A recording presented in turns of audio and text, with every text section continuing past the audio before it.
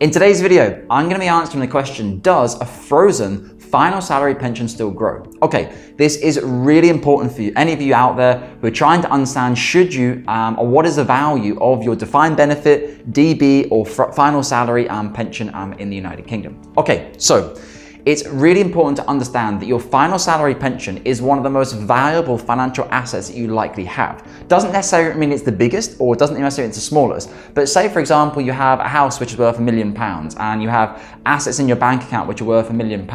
You might also have a final salary pension pot worth say £200,000. Now you might look at that and say, oh, I'm worth 2.2 million and I have 200 grand in this final salary pension. Oh, I'm just going to cash it out anyway. It's a small part of my assets. I want everything to pass on to my family. I understand my spouse will only get 50% of the pension if I die. I would rather pass it on to my kids. All very good rationale, or potentially good rationale, as to why someone might think they want to complete a transfer out. However, you have to understand that with your final salary defined benefit pension in the UK, you can get better performance inside a SIPP by investing the portfolio long term. So for example, if you had a balanced portfolio, circa 60-65% equity, you would expect that portfolio to grow at 8, 9, 10% per annum over the course of the next 10, 20 years based on past performance. Past performance is no guide to future performance. You could have 2 years in a row which are -5, and then the following year after that could be 25%. The long-term average of the equity market is closer towards 10% for an equity portfolio like that. However,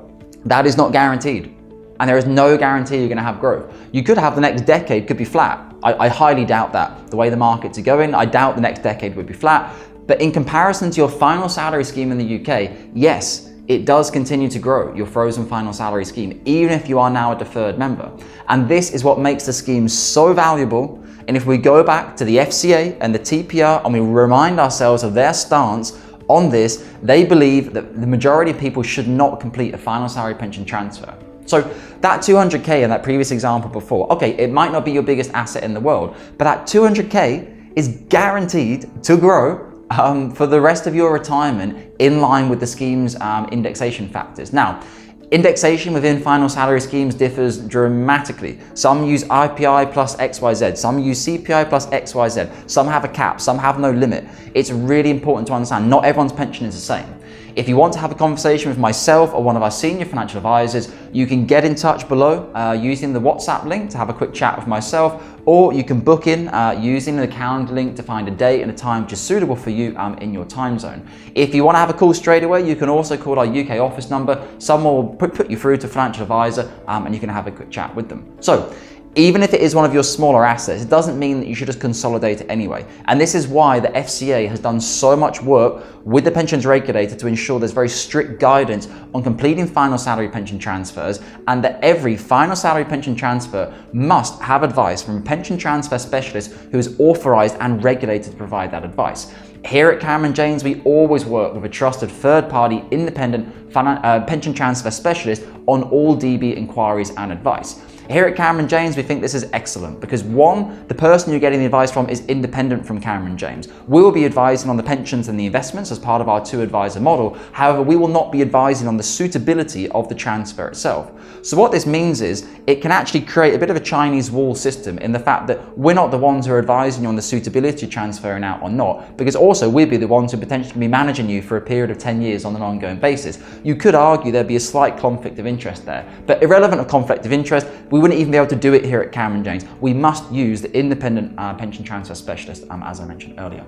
So yes, your pension pot will grow, the frozen one, your final salary scheme. It's not always in your interest to transfer it out. The majority of people potentially shouldn't transfer their pension out in the eyes of the FCA and the TPR. Now, you might be saying to me, okay, so Dominic, why does this video even exist then? Why is anyone even considering to transfer their pension out? Well, everyone's situation is different, okay? I come across clients and the phrase that no shoe fits the same foot is completely true with financial advice.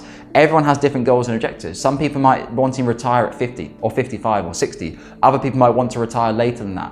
Other people might have huge issues that they need to release capital or whatever. So everyone has a different financial situation, and a lot of people, as I mentioned earlier, a lot of people don't like the idea of only 50% of their pension going to their spouse in the event of their death, and God forbid, if you and your spouse were to pass away, there's normally the capital would not pass on to your beneficiaries. Some schemes will offer a 25% to any beneficiary under the age of 21 or still in full-time education. Again, it's all in the T's and C's of your 40-page CETV document that we would need to obtain from your seeding scheme for you. There's a range of different reasons that people might have what they would deem to be good transfer rationale and good reasons of why they want to transfer out. Now, to spoil the party, I can tell you now that any good, authorized and regulated pension transfer specialist, the majority of reasons that clients think are a good idea to transfer out, they're not interested in. Because what they're focused on is, yes, you can transfer to a SIPP, yes, you'll have a load of flexibility, but it's not guaranteed growth.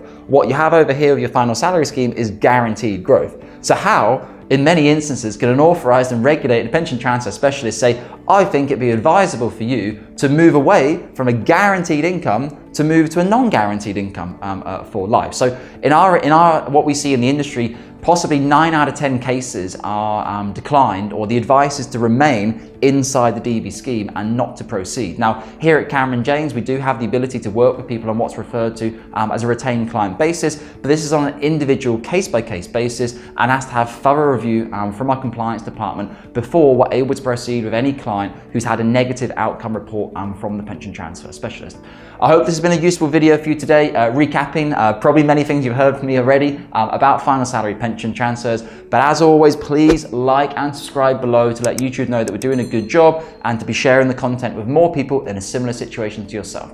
And as always, stay safe with your UK pension assets.